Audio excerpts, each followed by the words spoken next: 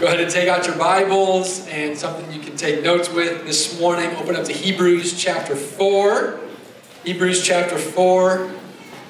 We are going to be talking about Sabbath this morning. Talking about Sabbath. Some of you get excited about that. Some of you don't. But we're doing it either way.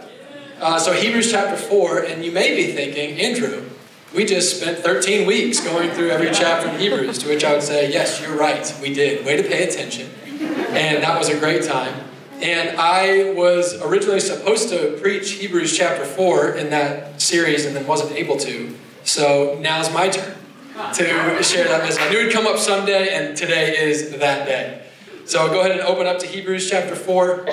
Sabbath is something that I've been observing in my own life. I'm starting to hear more about it. I'm hearing more of you talk about it. There's been lots of different conversations happening around church between different ones of you or talking to me. And in the last couple of years, it's been something that I've been hearing more discussion around in kind of pastor circles that I run in my own little world. So my ears have realized in the last few years, this is a word and a conversation that I'm hearing more in my little world than I used to. So that may or may not be true for you. You maybe have been thinking about this more. Maybe you haven't. I'm just sharing my heart. It's just something I've been hearing about more recently. So in these conversations, it's been interesting to me. Some other things I've observed as I've been hearing these conversations or been asked different questions. In the midst of all of those, I've had Sabbath recommended to me in the last couple of years more than I did in the first 30 years of my life combined. It's been recommended to me. I've had books recommended to me. I've had quotes told to me. I've been told by different people what their favorite thing to do on Sabbath is, or a Shabbat dinner that they participated in and how cool that was and how they really want to implement something of that into their own life. And that's all been really great. But one thing, again, I've just observed in these conversations in the last couple of years is that, to be honest, as I've been a part of these conversations and I've been told more about Sabbath and recommending more things telling me about Sabbath, I don't know, honestly, that I've had anybody in my own little world tell me or talk to me about what the Bible says about Sabbath. So that's not a judgment, it's just an observation I've had. That's interesting. So books are great. Praise the Lord. Yeah. Quotes are great. Things that you learn from a Shabbat dinner or Jewish culture is awesome. All those things are good. But the Bible does talk about Sabbath. And that's encouraging. That means that when it comes to our understanding and practice of Sabbath, that we can learn from other people and we can learn from experiences. We can experience or experiment with different practices and all of that. But we have to have the Word of God as our foundation. Maybe a better way to say that is we get to have the Word of God as our foundation. So today, I'm not aiming to preach a message that covers everything about Sabbath. And this is not even going to be a very practical message. I meant to grab something for a really powerful illustration right now. So you're just going to have to use your beautiful imaginations. And I want you to imagine a brick. This message is a brick. It is not an umbrella. This message is supposed to be a brick, a foundation for you to build on, to get the cornerstones of what the Bible teaches in place, and then you get to build on that. This is not an umbrella that covers everything you are and are not to do on Sabbath, through Sabbath, about Sabbath, around it. I will not say everything there is to say. That's why there's great books, beautiful quotes, and other people to learn from. Does that make sense? So this is totally one of those messages where it's well, don't give me all the concepts, put it into practice for me so I know what you're doing. But don't tell me what to do. Right. Heather was telling me apparently that's a big fat Greek wedding quote. An aunt or something says, tell me what to do, but don't tell me what to do. And Sabbath is definitely one of those messages. So that's on you, not on me. I've told it out from the front. I'm not telling you everything to do. So the point is, what does God say about this? What does God teach about this? And how can then you take those things and put that as the cornerstone, and then you get to walk with the Lord and building upon that, but keeping the main thing the main thing. I hope that makes sense. Would you stand for the reading of the Word of God? Hebrews chapter 4. Keeping up with the Hebrews series we did, we got to read the whole chapter. Right. Hebrews chapter 4, verse 1. Therefore, while the promise of entering his rest still stands, praise the Lord. Let us fear, lest any of you should seem to have failed to reach it. For good news came to us. So this is all, everything you're about to hear about Sabbath, it's good news. For good news came to us just as to them. But the message they heard did not benefit them because they were not united by faith with those who listened. So the writer in Hebrews is speaking to Christians, early Christians, and he's tying things back to the Old Testament and things that the Old Testament speaks about the Israelites. And he's starting to connect some dots here, some Old Covenant, New Covenant stuff.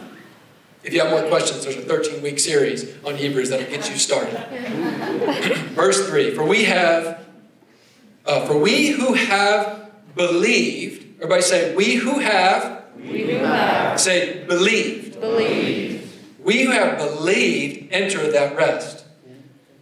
So we enter the rest by believing. As he has said, as I swore in my wrath, they shall not enter my rest. If you have questions about all this, you just got to read the whole Old Testament. Although his works were finished from the foundation of the world, speaking of God, for he has somewhere spoken of the seventh day in this way, and God rested on the seventh day from all his works. And again in this passage he said, they shall not enter my rest. Since therefore it remains for some to enter it, and those who formerly received the good news failed to enter because of disobedience. Okay, so we enter by belief. We don't enter by disobedience. Again, he appoints a certain day. Today. Okay. We've got the seventh day. We've got a certain day.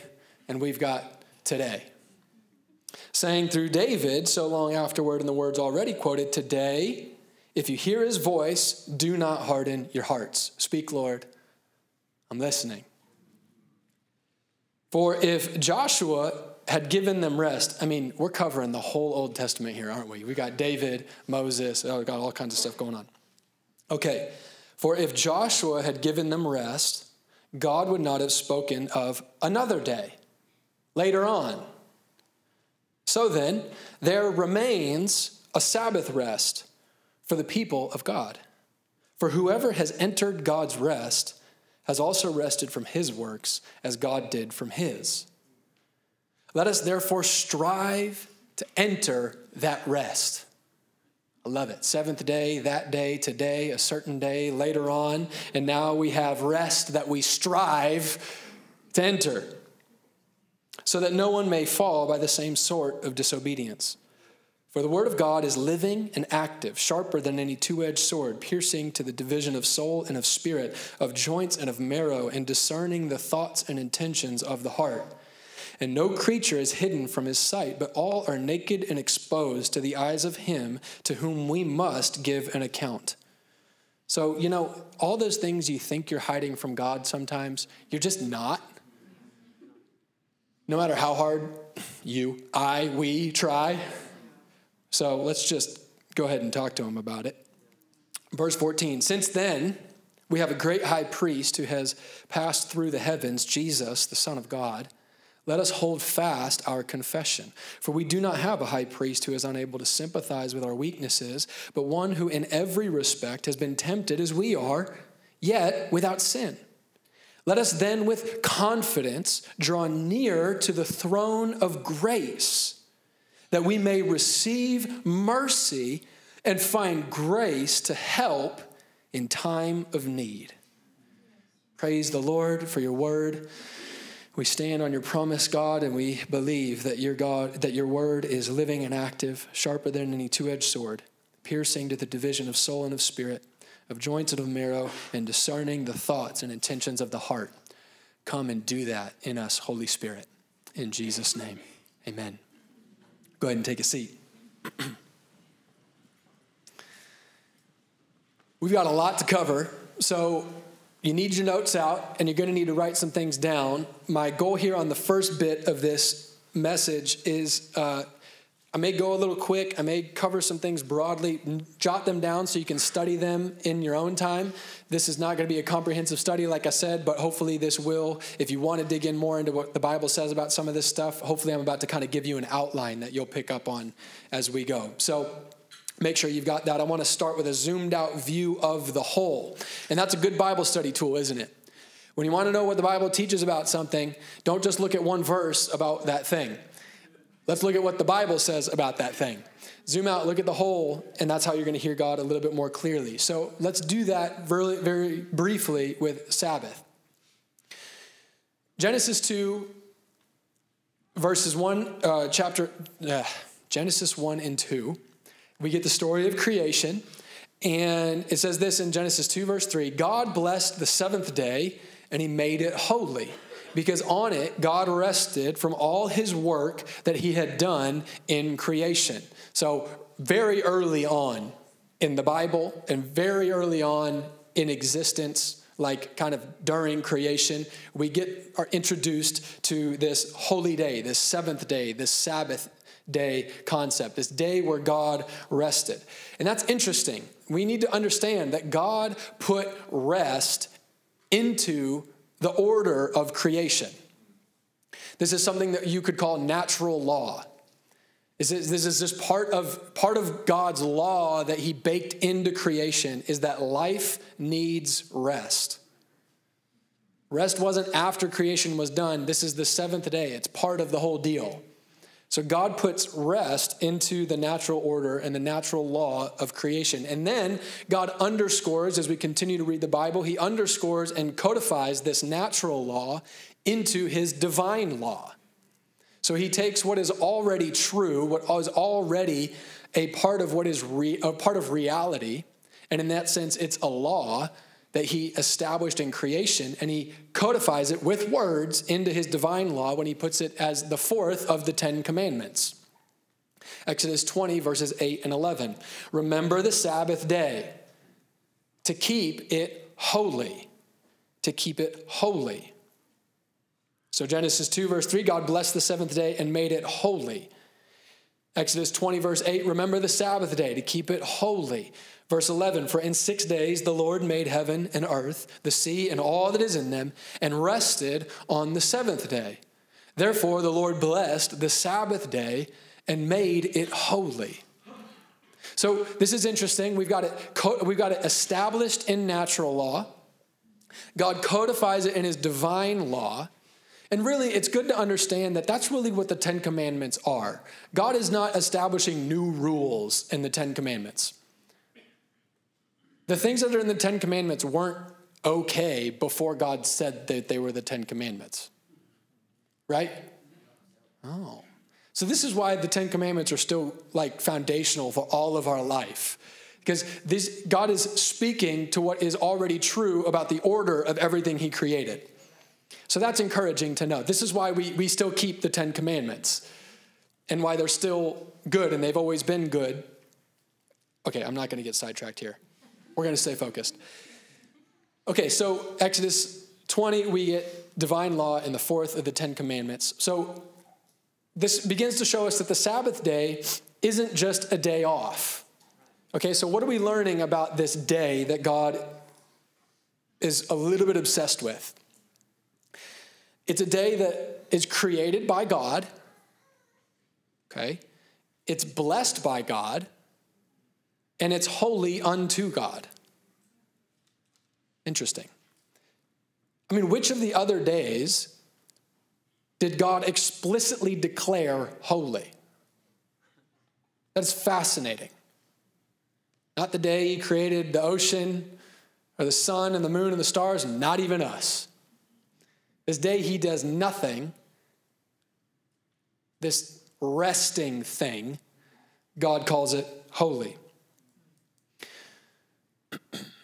So we're introduced to Genesis 2, underscored in Exodus 20, and then we get some more oomph behind this whole thing in Exodus 31, verses 12 through 17. God has been giving the law to Moses for chapters including Exodus 20, the 10 commandments that we just read. And when you get to Exodus 31, expands on this Sabbath reality in 31 verse 12. And the Lord said to Moses, you are to speak to the people of Israel and say, above all, wow, above all, you shall keep my Sabbaths. Okay, this is strong language from the Lord. For this is a sign between me and you throughout your generations, that you may know that I, the Lord, sanctify you. You shall keep the Sabbath because it is holy for you. Everyone who profanes it shall be put to death. We love those verses in the Bible. Whoever does any work on it, that soul shall be cut off from among his people. 6 days shall work be done, but the seventh day is a Sabbath of solemn rest, holy to the Lord. Holy to us and holy to the Lord. Whoever does any work on the Sabbath day shall be put to death, just in case you weren't clear the first time I said that. Therefore, the people of Israel shall keep the Sabbath, observing the Sabbath throughout their generations as a covenant. What's that word? Forever. It is a sign. There it is, forever, between me and the people of Israel, that in 6 days the Lord made heaven and earth, and on the seventh day he rested and was refreshed. Okay, Sabbath is a big deal to God. Like, terrifyingly huge deal. Above all, yikes. Okay, so from the beginning, the Sabbath is holy. It's one of the 10 commandments, and you get the death penalty if you break it. You might get the death penalty twice, depending on how you read Exodus 31. Why? Okay, so that's the what, but why? Why is God so worked up about this day? Well, Exodus 31:13 tells us. The Lord says this. This is the why behind God's obsession, in a sense, with the Sabbath. You are to speak to the people of Israel and say, above all, you shall keep my Sabbaths. Why? For this Sabbath is a sign between me and you and all generations, that you may know that I, the Lord, sanctify you.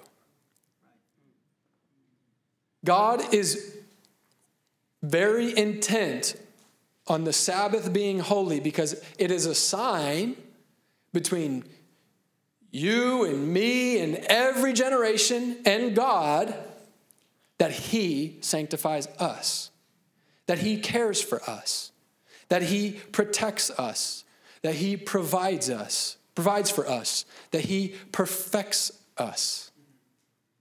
Beginning in Genesis, at the creation narrative, we see that Sabbath, this truth, that it is God alone who sanctifies us, it is baked into creation, it is codified into his law, and it is all about God's grace. He said, I put one whole day in this creation thing just as a reminder between me and you from the beginning, not once Jesus came, from the very beginning, that there's nothing you can ever do or will ever do that will sanctify yourself. You have to have my grace, and I have given it to you freely. Oh, God likes his good news. Righteousness has always been a gift of God's grace. We have to understand this. It has never been about accomplishment of man's works. God's people have always been marked by faith. No one has ever received the righteousness of God because of their works, their ethnicity, or their geography. It's always been by grace through faith. It's always been by grace through faith. All of God's law points to God's grace. There's zero smiles in the room when I said that. No, Nikki, I see that smile. Thank you. All of God's laws point to God's grace.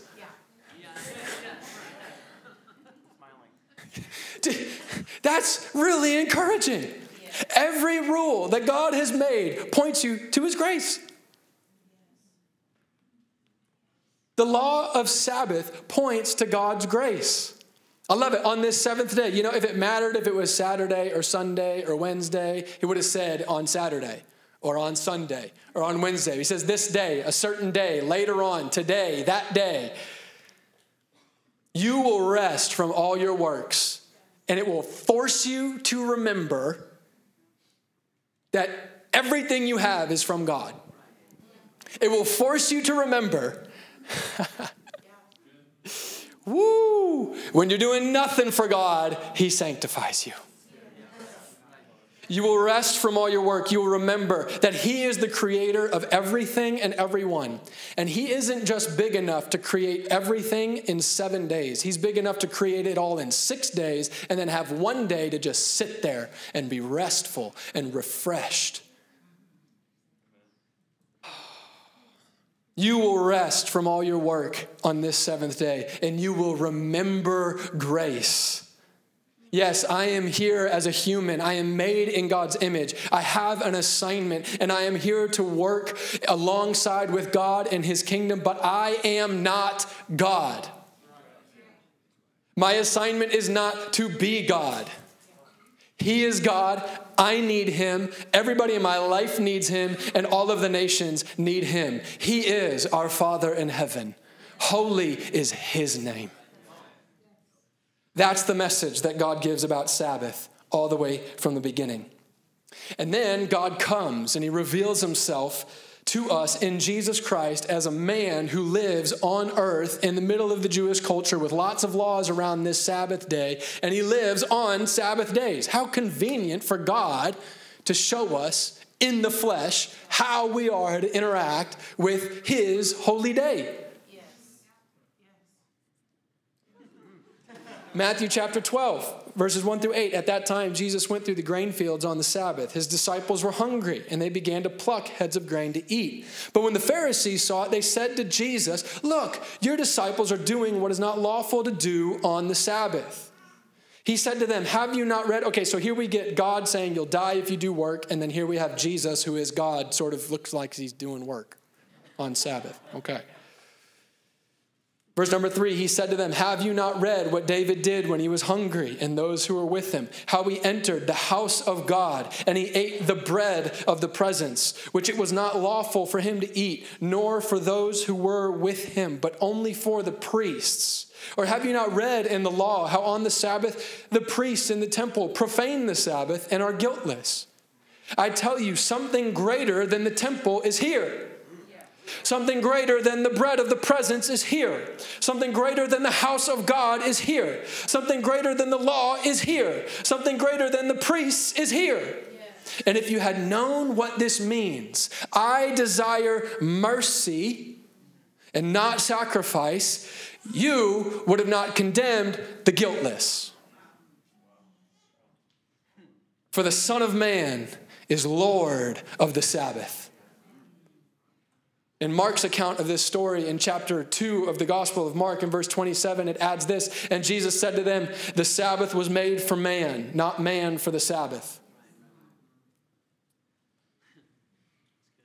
Jesus exposes that the people had made the Sabbath about the rules, about the bread, about the table, about the temple, about the priests. But Jesus, God, the Lord of the Sabbath, reorients them by reminding them that man was not made to follow rules.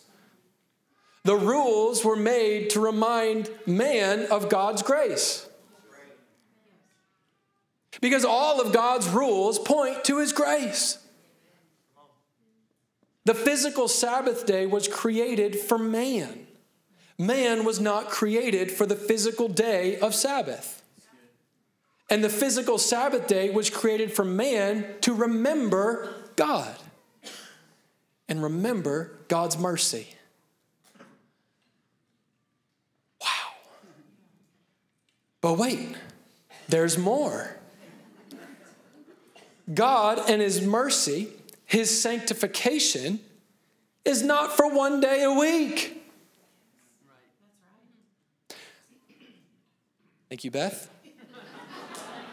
God and his mercy, his sanctification is not for one day a week.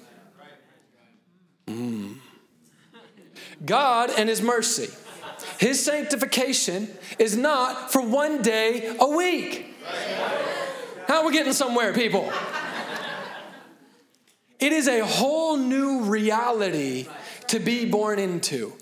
God's grace is not for the seventh day or that certain day or some far off day later on. Oh, this is good news. This is good news. Hebrews chapter 4 verse 1 says the promise of entering his rest still stands. In verse 7, he says, today, if you hear his voice, do not harden your hearts. Do you hear his voice or do you just hear an empty rule? Do you hear his voice? Do you hear him calling you in every rule that he's given? Do you hear him calling you closer? Do you hear him bringing you into his grace? I don't think you do. And I don't know how much I do either. And the reason I know that is because when I've been saying 3 or 4 times already that every one of God's rules points to his grace, we're all giving that. If we knew it, we'd say, yeah, that's so true. Right? Yeah. That's exciting. There's like, let's dig into that, huh? Yeah. So if when I said that, you went this, dive in. With me, because I need it. Okay, today, if you hear his voice, do not harden your hearts.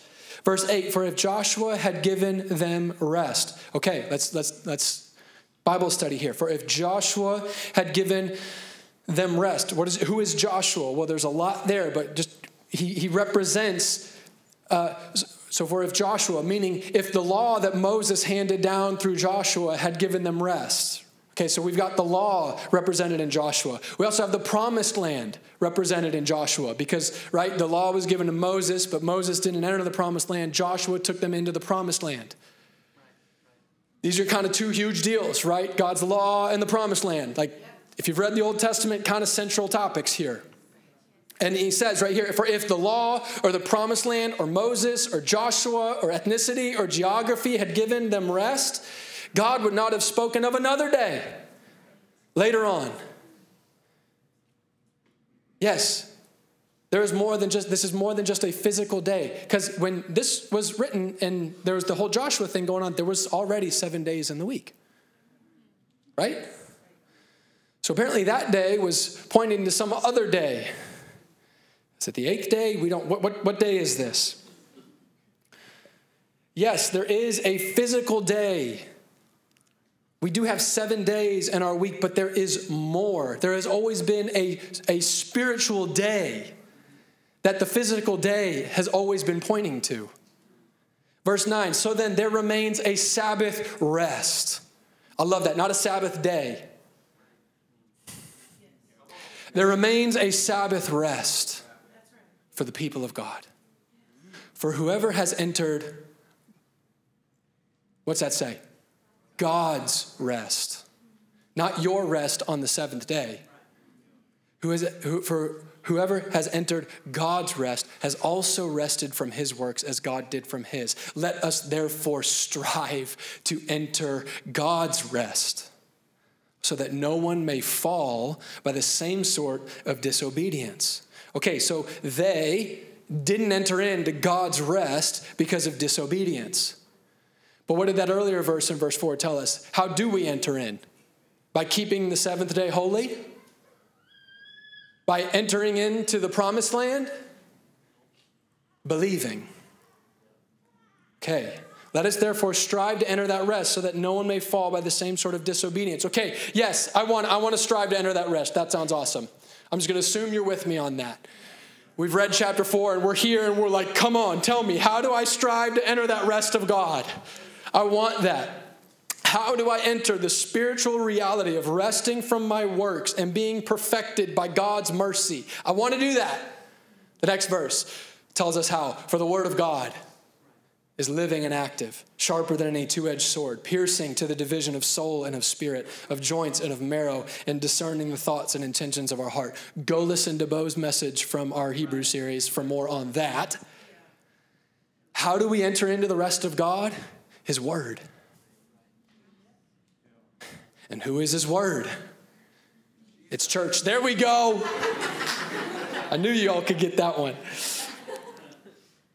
Like Bo said months ago, and like Crystal talked about last week, how do we enter into his rest? By getting on the operating table and letting Jesus Christ, the living word of God, pierce and divide and sort out and sanctify us surgically, dividing between soul and spirit, joints and marrow, thoughts and intention, mercifully convicting us by this Holy Spirit, bringing us into a lifestyle of repentance where we don't just die and go to heaven someday, but we have turned around and we walk in step with the Spirit, abiding in Jesus Christ, participating in the eternal kingdom of God that we might be sanctified by the Lord.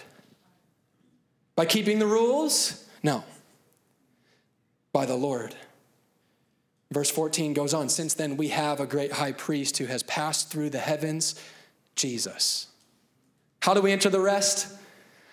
How do we pass through the heavens? How do we get sanctified? How do we be holy as God is holy? How do we keep all the rules we cannot keep? How do we be righteous as we are demanded to be righteous? By the great high priest who has pierced through the heavens, Jesus, the Son of God. So what work do I do? Hold fast to that confession. Believe. Verse 3, for we who have believed, for we who have held fast to the confession that Jesus Christ is Lord, that it is the Lord who sanctifies us, enter into his rest.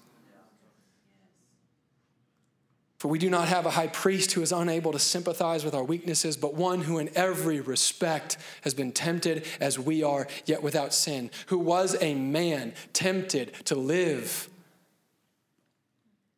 by his own works.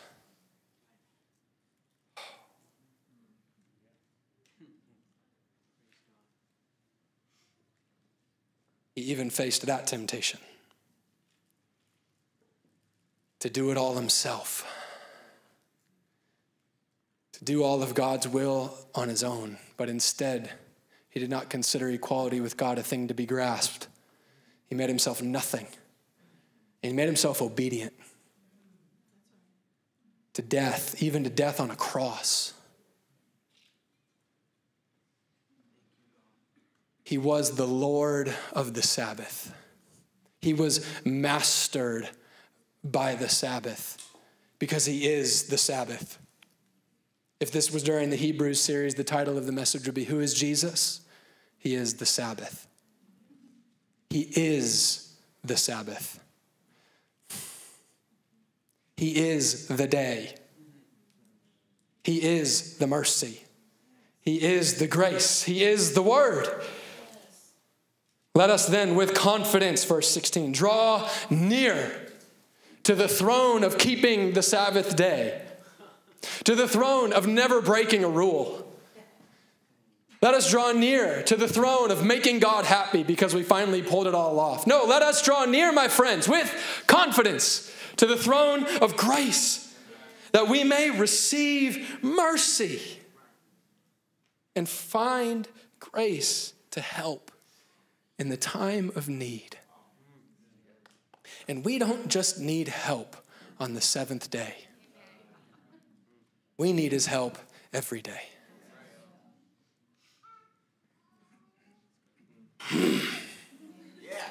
So, Pastor, do I have to keep the Sabbath or not? If I don't keep the Sabbath, will I die? Yes, you will. Because Jesus is the Sabbath. And if you do not keep the Sabbath, you die. If you are not saved by grace and born again, you will die in your sin if you do not believe and fall away by disobedience. If you harden your heart as you hear his voice calling you today, you will die in the disobedience of unbelief, and that is the unforgivable sin. That is the spiritual truth and reality of the Sabbath. In typical Jesus fashion, he took what we thought was the rule and he takes it up a whole nother level. Okay, Pastor, so do I have to keep the Sabbath?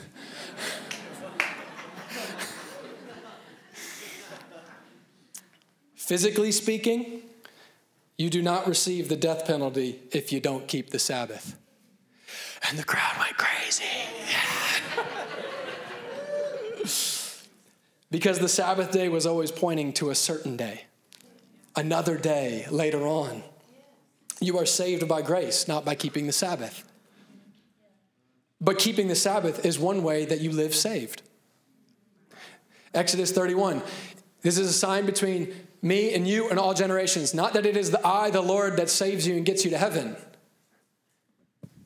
It is I, the Lord, who sanctifies you. What is sanctification? Sanctification is the journey of learning how to live saved. You get born again, you are a saint, but you don't really know how to live like one yet. So sanctification, you have already been saved. All your sins are forgiven. You have been made new. The old is gone, the new has come, but somehow this old man that you crucified, you keep picking it back up again. Okay, I'm not going to get sidetracked. Oh my gosh. I knew this was going to happen. Okay, so no, you don't have to keep the physical day of Sabbath to be saved, but it will sanctify you. It is a spiritual discipline, and that's what spiritual disciplines are. They are you physically participating in the sanctification of God. When you fast, when you pray, when you come to church, when you obey the word of the Lord, when you do the Sabbath day according to how God designed it, you will grow in God.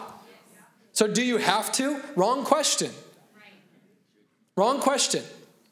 So all of this to say, many people think that the Sabbath is just about resting or doing refreshing things or kind of pleasurable things or doing fun things. And that's all great and good, and I hope you do those things, but those aren't necessarily Sabbath. Sabbath and rest are not the same thing, even though they may overlap. Sabbath and refreshment, Sabbath and hobbies, they're not all the same thing. Even though when you Sabbath, you may experience these things. The brick that God lays for Sabbath is remembering that it is the Lord who sanctifies you. So you can take a nap just because you want one, and that's awesome. And you can also take a nap and as an act of remembering, oh, I am so weak. I can't even make it through a whole day. And it's the Lord who sanctifies me. Not doing laundry isn't necessarily Sabbath. Not doing laundry and remembering restfully, Lord,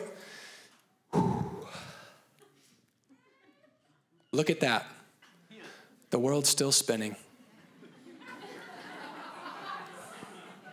Am I right? The person who calls you on that day and who needs something from you. They need your help because it's an emergency right here, right now, today.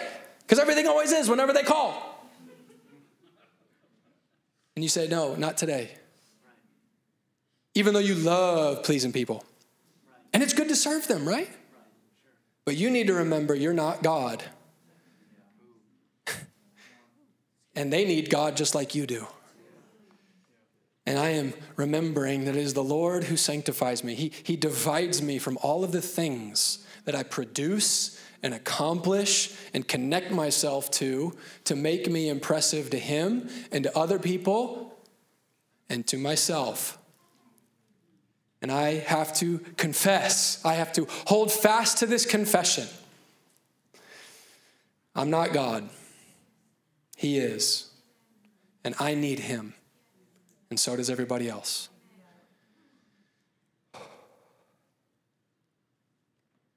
He divides between your thoughts and intentions. Why are you doing what you're doing? Bone and marrow, soul and spirit, surgical.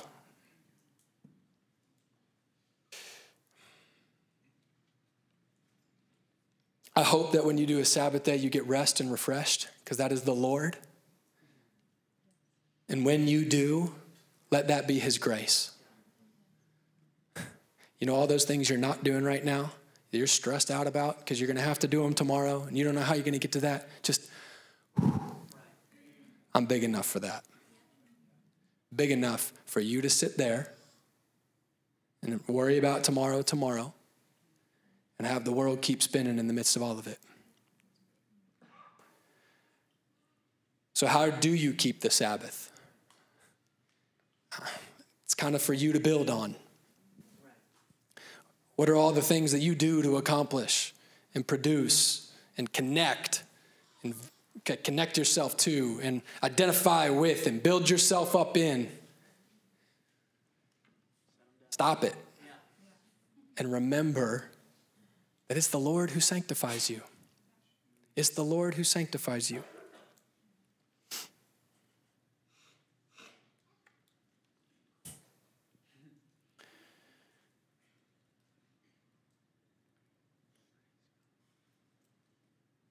Don't know what to do with the fact that this is taking too long, so we'll just maybe not do a song again, sorry. I'm going to take an extra few minutes here because I can't tell you what to do, but I want you to have enough building materials to walk out of here with. So I'll just share personally a little bit. Here I go. Here's the quotes that I love about Sabbath. No, I'm just kidding.